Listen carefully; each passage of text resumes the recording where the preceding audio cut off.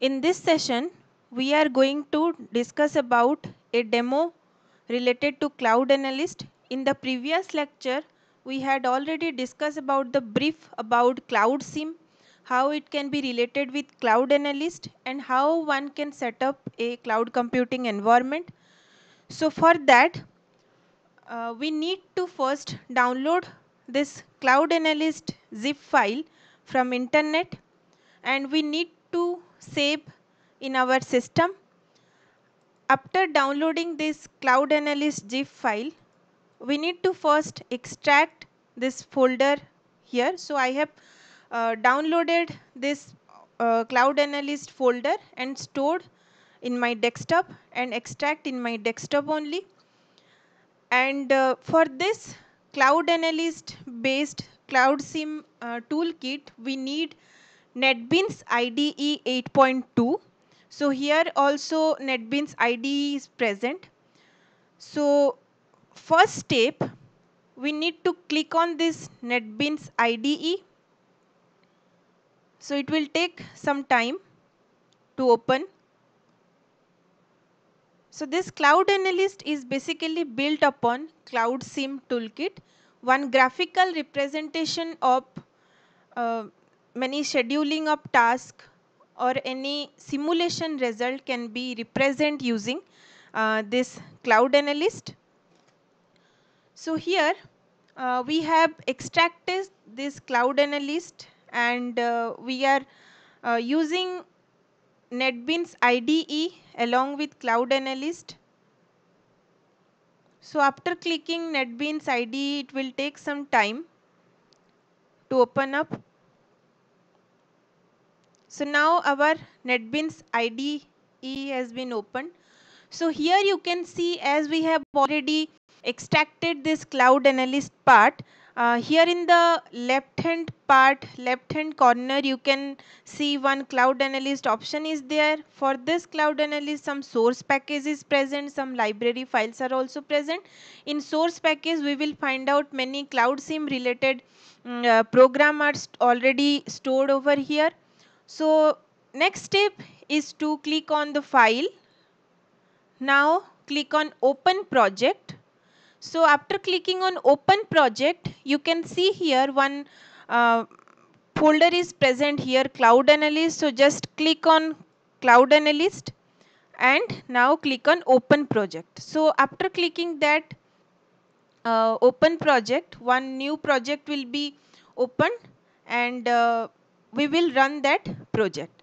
So to run that project or to simulate that project, we need to click on the run button.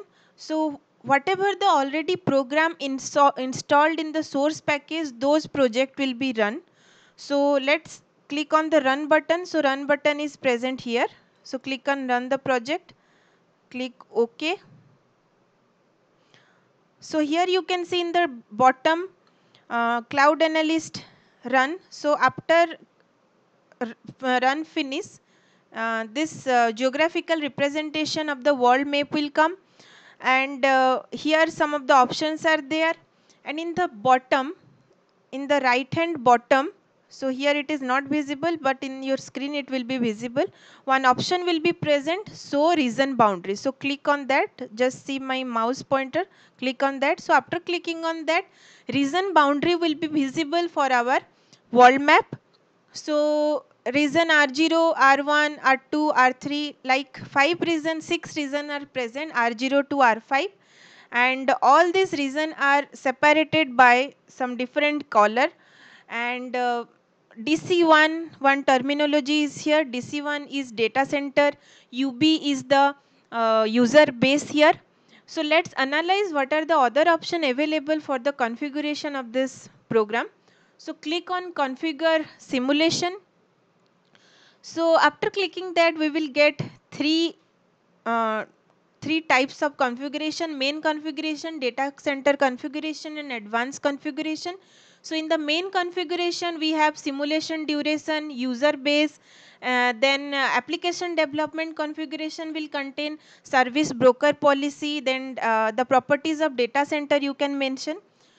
So here let's click on, let's edit the duration part. Let's say we will take 5 minutes of time. So let it save as 5, and it is minute, hour and days. So let's click on minute.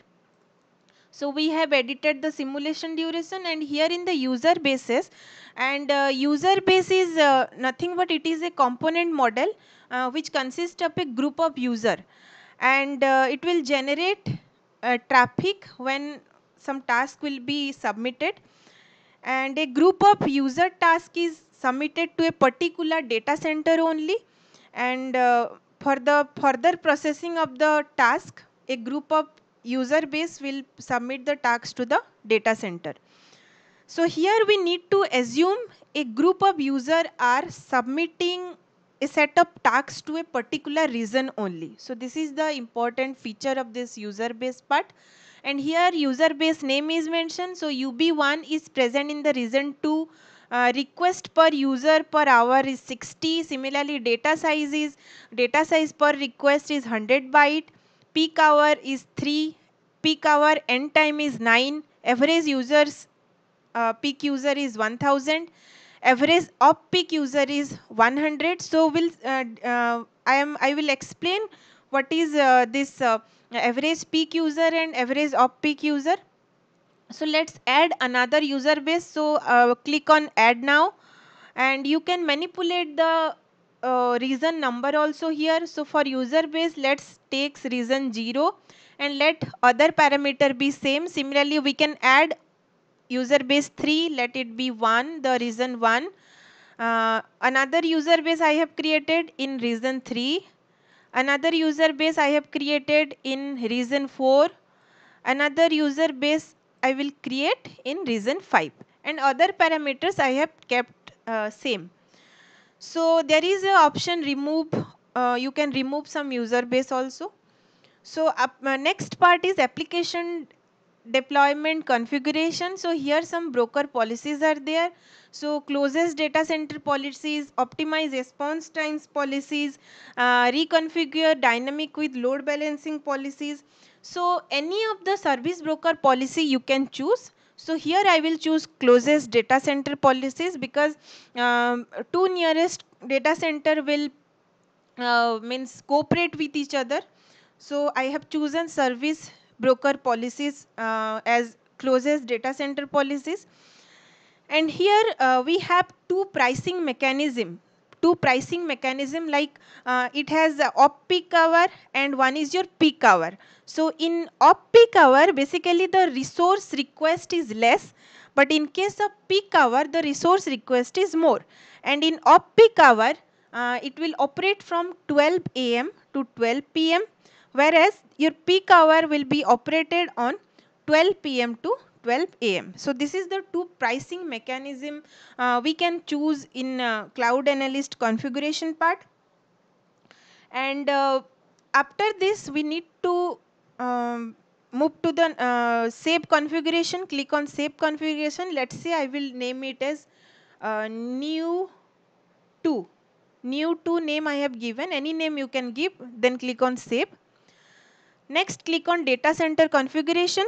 So in data center configuration, we have created only one data center here. So in the previous main configuration also you have seen only one data center was created. So here we can also create more than one data center. If we will click on DC1, we can see that two means details of this particular data centers are given over here. Means here we have created two physical hardware unit for this DC1. So for this DC1, it is created in region 0 and it is operated on Linux operating system, and the virtual machine monitor is Gen hypervisor here, and the cost, memory, storage, all these things are the properties for this DC1, and physical hardware units are 2. So for this physical hardware units, ID 0 and ID 1 are mentioned, their properties are also mentioned over here. If we will create some more data center, let's create add new. So DC2 is created, let's say it will be present in region 1. For this DC2, one physical hardware unit is created. If you can, if you want, you can add some other physical hardware resource also. Um, so let it be DC to one physical hardware unit. Now save this configuration, same new to, click on save. So this is the data center configuration we have done. Now click on advanced setting. In advanced setting configuration, user grouping factor in user bases is mentioned as 10. Similarly, request grouping factor is mentioned as 10, and instruction per length per request is mentioned at 100 byte. And there are many load balancing policies you can present here. One is your round robin, equally spreaded, current execution load, then trotted algorithm. These are the three load balancing policies it has given. So any other load balancing policies also you can incorporate into your cloudsim for your some extra work. And here let's say we will choose round robin. So for this particular round robin load balancing policies, we will go for the simulation process. So click on save configuration, save, click on save. Now click on done.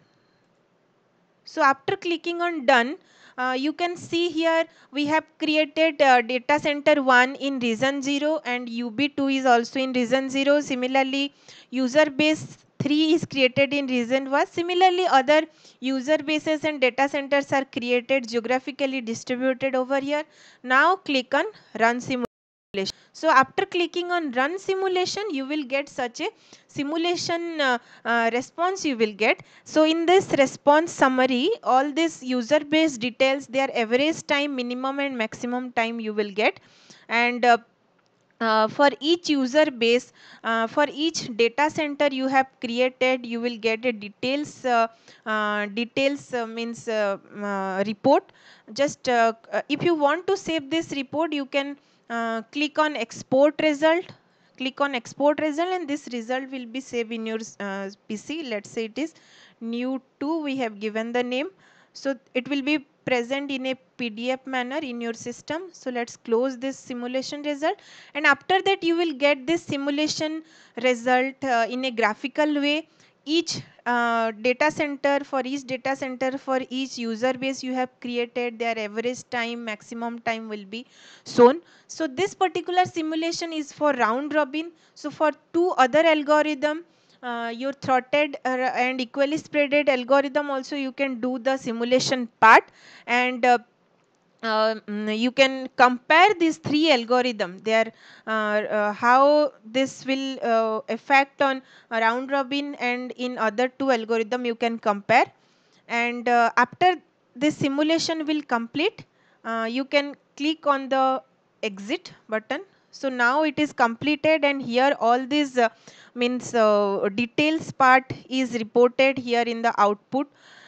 So here when how many user base we have created, when it is created, and all these details are reported over here. How the virtual machine is allocated in the data center, all these things are reported over here, and the simulation result is also present over here. So here in the cloud analyst, as we know, it is built upon cloudsim. So whatever the algorithm we will write in the cloudsim source package, those algorithm can be run using cloudsim simulator, because it is a this particular simulator, cloudsim simulator, cloud analyst basically helps us to represent one graphical summary, one model by which we can implement some of the algorithm in a graphical way. So about the brief about cloud analyst and cloud sim I have discussed in the previous lecture. You can also refer to that lecture. Thank you.